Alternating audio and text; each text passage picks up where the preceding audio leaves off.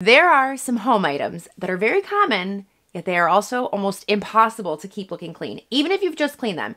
In fact, I bet you have some of them in your home right now. I definitely do. You guys loved the last video I did on this topic, so I'm back again today with 20 more items to never have in your home if you hate cleaning. And some of these items are your suggestions. I got lots of comments in the last video, people giving me suggestions and ideas of new things, so I've got lots to share today. And listen, if you have these items around your home, don't worry, I've got them all over my house. Some of these can be fixed, and even better, if you're moving or you're lucky enough to be maybe building something or renovating, don't make the mistakes I did. The first one is brick backsplashes in your kitchen. I don't know how this has become a trend, but it's definitely very trendy. I've seen it in a lot of kitchens. I know how hard brick is to clean. I actually have I have brick right behind me, but I have brick all over my house. I'm in a row house, and so we've got brick. I've even got some in the kitchen.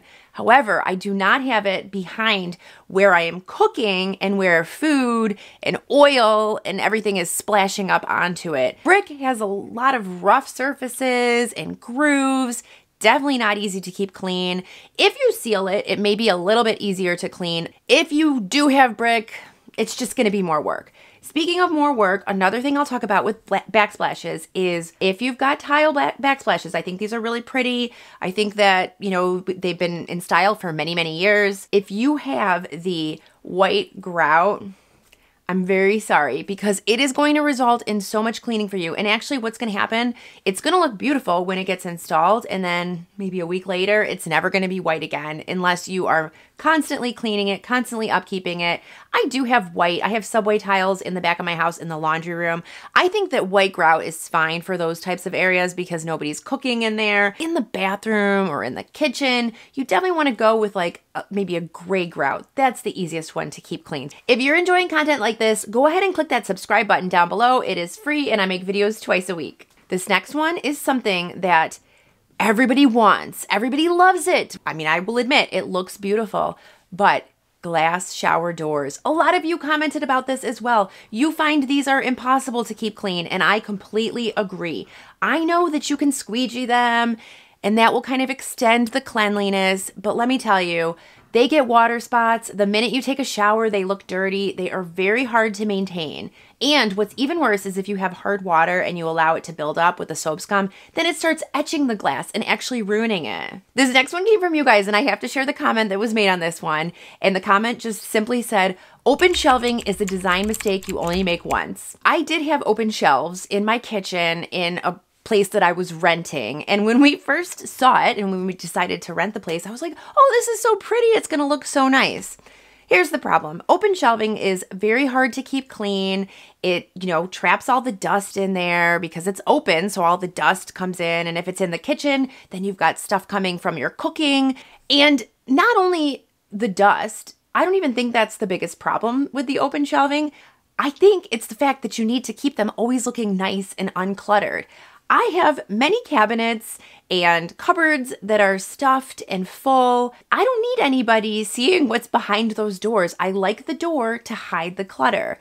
Life is hard enough. Don't make it harder on yourself. Intricate sink faucets and the ones with two handles. The reason why I'm putting this in here is because the faucets with two handles, if you have hard water, you know the struggle. You will just get a ring. You will get all of the deposits all around. And so instead of having to clean like the one connection point, now you've got to clean two, in some cases three, because you may have the faucet and then the handles.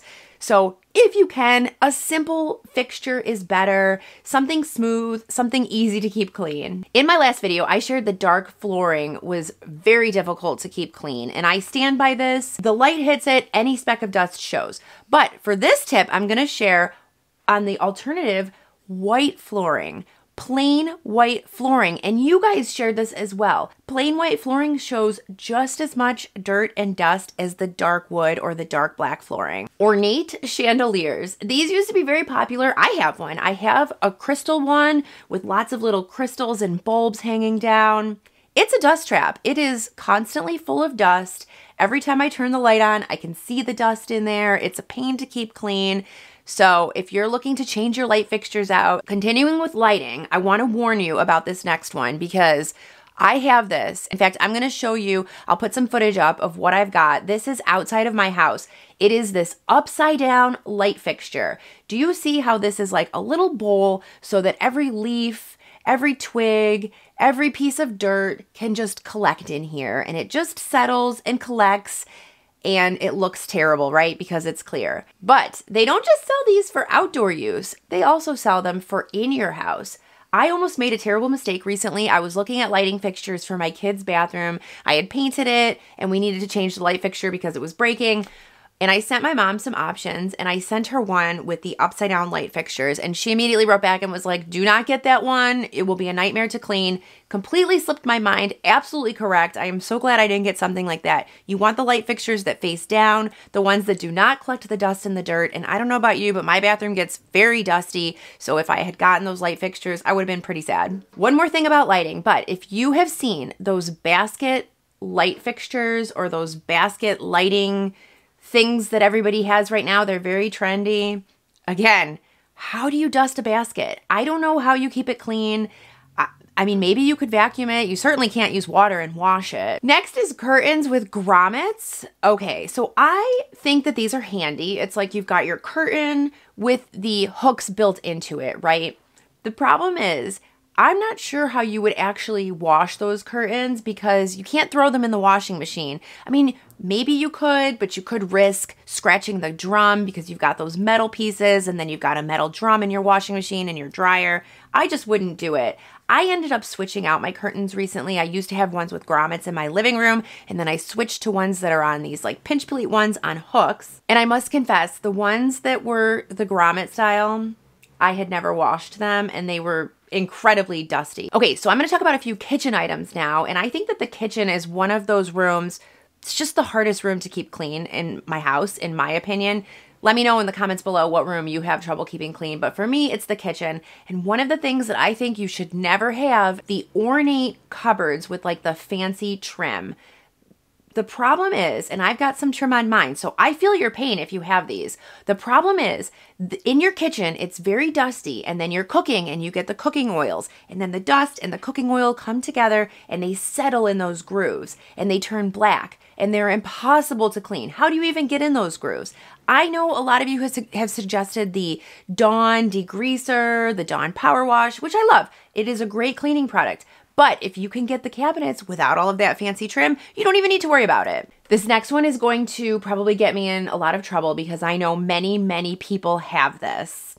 I'm anticipating a lot of comments. In the last video I did, there were a lot of comments because I mentioned to never have a gas stove. And listen, I have a gas stove. I just find that the gas grates are really hard to clean. And the comment section was crazy with people talking about how they love their gas stoves. And I bet the one I'm about to share is going to be the contentious one of this video.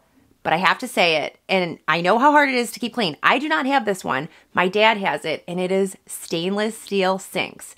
In fact, the stainless steel sinks are so hard to keep clean that my dad, he's got 2 sinks. They don't even use the stainless steel sink. They only use the other one because of the issues with keeping it clean. What happens with the stainless steel is you use it once, you've got water spots. It's just the nature of it. And then it very quickly becomes not shiny. You have to clean it regularly. Beautiful, but high maintenance. And I've even seen a lot of them in bathrooms. Again, you're going to have to be cleaning them a lot. So if you don't mind cleaning, that's fine. I personally don't want to be cleaning the sink out every week. Okay, this other one kind of goes along with stainless steel sinks because this is where I mostly see them in use. But it's the sink grates. Sometimes these are even installed into the sink. Other times they're removable. I think that they're there to protect the bottom of your sink when you're cleaning your pots and pans. The problem is it's just like the gas grates. They get really dirty. There's no real way to clean them. They kind of trap all of grease and oil in there, and then you have to scrub them. I would rather just scrub the bottom of the sink. Counters with lips or edges. If you have, like I do, a counter that was made in like the early 2000s or so, those kind of decorative counters were all the rage. They've got the little fancy edges. Nowadays, they make the counters just very sleek and minimal. I hope it's not a trend. It may be a trend right now, but that's what you want to get. If you can get a countertop that is not ornate, because all those little crevices, again, they trap the dirt, they trap the dust. And so instead of just simply wiping down your counter, then you have to start getting on the ledges and getting in the crevices. I mean, not the end of the world, but if you can just have one flat counter to wipe, why not do that? This next one seems like it would be not so difficult to keep clean, but when you have them, you realize how difficult they are. It's glass top tables.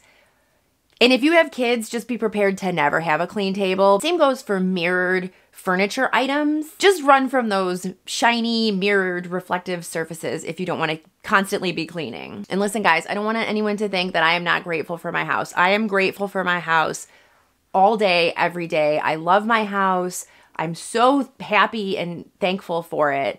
This video is all in fun, and it's really just things to think about if you don't like cleaning and a way to make your life easier. So about 13 years ago, I moved into this house, and at the time we had 2 kids and we had a dog, and I blissfully ordered 2 large cream-colored area rugs. Do I need to go on? You're probably wondering how long those rugs stayed clean. I would say maybe a good 4 months. We don't have those rugs anymore. If you're looking at area rugs, I highly recommend just steer clear of the ivory colored ones, the cream, the white, the light colors. On the flip side, I would also stay away from the solid black ones. If you're looking for area rugs, get one in a medium color, something patterned or with a design, perfect. Speaking of rugs, another thing that I would steer clear of, even though I love them and I think they look really cool, I mean, they're probably out of style, but I love them. Shag rugs. Anything with that shaggy, long pile is going to trap dust and dirt. It's going to be really hard to keep clean. A big reason why I don't like mine is because I can't use my cordless vacuum cleaner on it very well, and I definitely can't have the robot vacuum cleaner go over it, which is kind of like a deal breaker for me. And, you know, all of that dust that gets trapped in there, it causes allergies. It could trigger an asthma attack. Next is wicker or rattan furniture. I'm not actually sure how you even clean that. I would say if you do like the look of it, and I like the look of it, I think it looks really pretty, try to put it somewhere that's not in the main living area of your home, whether that's in your kitchen or in a bathroom. I think that's where it could get really dirty. Otherwise, I do think it's pretty. Maybe what you could do, you could vacuum it with the brush attachment on your vacuum cleaner and kind of just go over it. That could work. This next one is from you guys, and a subscriber had mentioned window frames that are metal.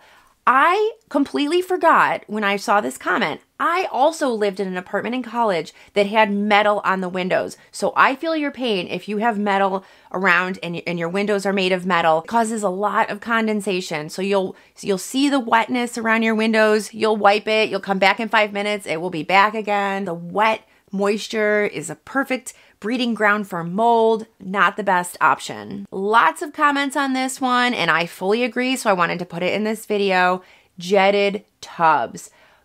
These are impossible to keep clean. Some of you said that you have them and you don't even use them because of how difficult they are to keep clean. And I understand, because we've got one as well, and it's become a clothes rack at this point because we don't use it. It's just taking up space in the bathroom. Unless you're a total bath lover, don't do it. Okay, guys, well, thank you so much for watching. I'm gonna go ahead and link the part 1 to this video if you haven't seen it yet. So go ahead and click on it, and I'll see you over there. Bye-bye.